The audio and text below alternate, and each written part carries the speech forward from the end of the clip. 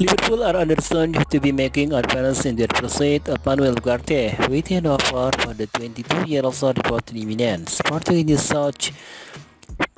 news outlet record claimed earlier in this week that the Reds laid the case to sign the Sporting Lisbon midfielder, whose agent Joe told Ojago that the player is sure to leave the Estadio Jose Alvalade and will have his future resolved in the next 2 weeks.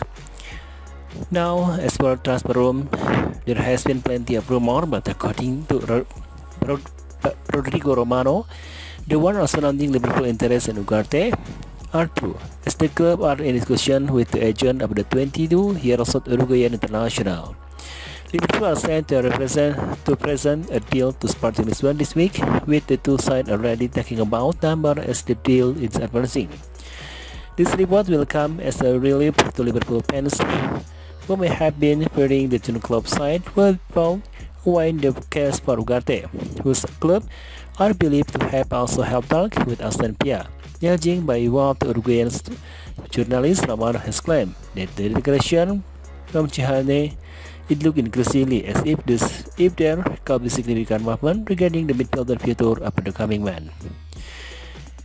If the Reds are to see a very much improved side in the case for the 22-year-old, it won't have to be seen as a fine club by the Mercedes.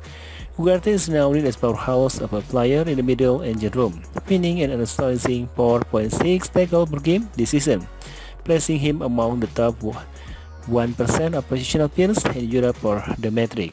Meanwhile, record player rating for Sporting draw against New Zealand in the European League in February held him as a tireless performance, also stating that he looked like he's made of steel.